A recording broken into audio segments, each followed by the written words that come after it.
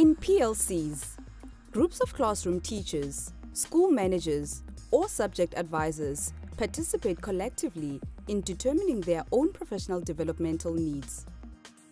They set up activities that will drive their professional development and reflect together to improve their practice.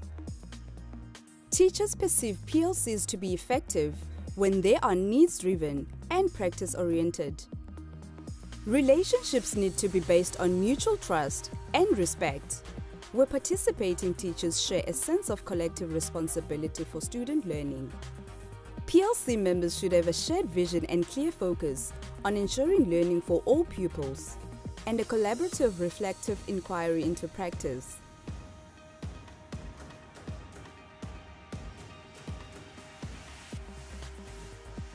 Teachers discuss what is going on in their classrooms, how they teach, and what their challenges are.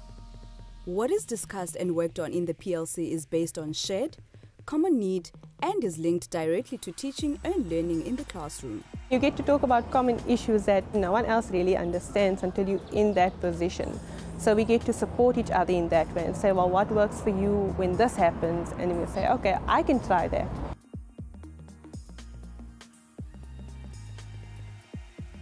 Trust is crucial to establishing productive relationships amongst PLC members. Members are open and eager to share, welcoming to all, not afraid to talk about challenges they experience in their teaching. Refrain from gender stereotyping and share their ideas and resources on learning. The name of our PLC is Pick Me Up. So we worked collaboratively, and then we had a mutual relationship with each other. So that's what I liked about with this PLC.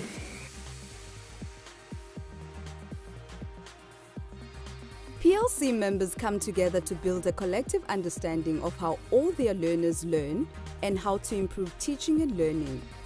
Members must be prepared for meetings, eager to learn from each other, enthusiastic about sharing and implementing ideas, resources, and strategies, willing to participate in and give demonstrations of teaching practice.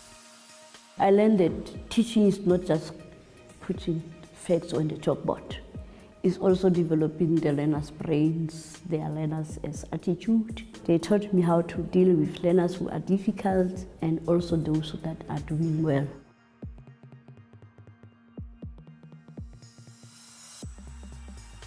Teachers have a shared vision to improve learning and teaching.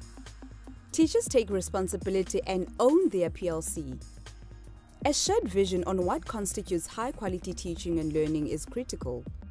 When teachers take ownership of this commitment, learning, not teaching, becomes the focus. We have developed this thing that when you come in the classroom and I see that the pictures in the wall, there's something is lacking, we don't criticize, but we help.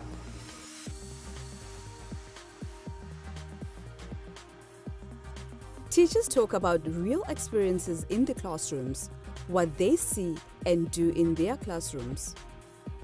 They also discuss how what they hear other teachers share in the PLCs will change their practice.